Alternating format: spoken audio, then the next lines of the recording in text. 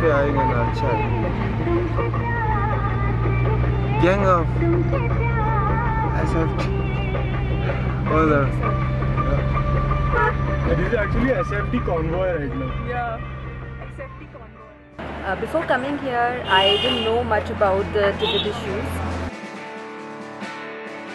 Okay, I came here thinking that this was going to be a 5-day tour to all the monasteries and nunneries, which I have never personally done before in Himachal, and I was expecting a very like a Tibetan-centric tour rather, and what happened was completely different. I think I think my eyes have really opened up to a lot of reality. So I thought it was going to be interesting for sure. About the Little Lhasa program, I think it's a brilliant idea, because otherwise students like us would never really get to know what's actually happening in the Tibetan world, and so I think it's a program that needs to continue, and more people need to take part in it. So maybe not once in a year, maybe perhaps it should happen more often. So I explored so much more. I came to know about all the stuff that's happening, and the world doesn't know about it. And this entire trip was pretty intense. I got to know a lot about them and about all the other people who were involved in this thing. I met people from different walks of life.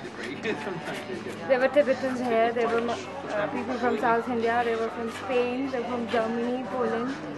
So it was a pretty good trip. And I think every day was like a fresh experience, because we were meeting so many different kinds of people, seeing so many different organizations, and each was playing a part in the whole.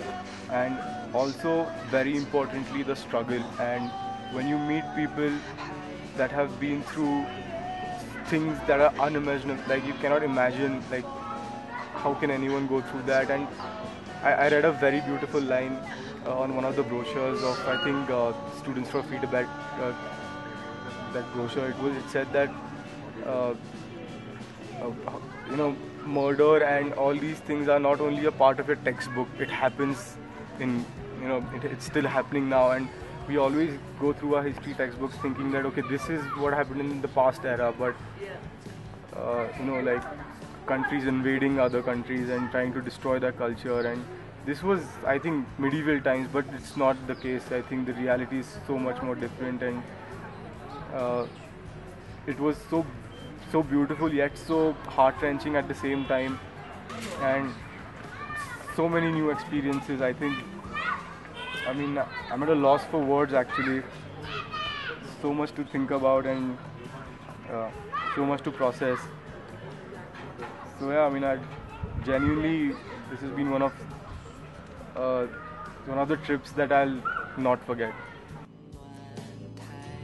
It has been an amazing experience. I'm so glad I came here. I'm very inspired right now, so I'm hoping once I go back I can get in touch with the SFT Pune chapter and work with them, and definitely whatever I do further in life, keep in mind that this is an issue that needs our support, and do whatever I can. I hope I can be a part of Tibetan struggle. I'll always support you people, and thanks a lot. Thank you. Thank you.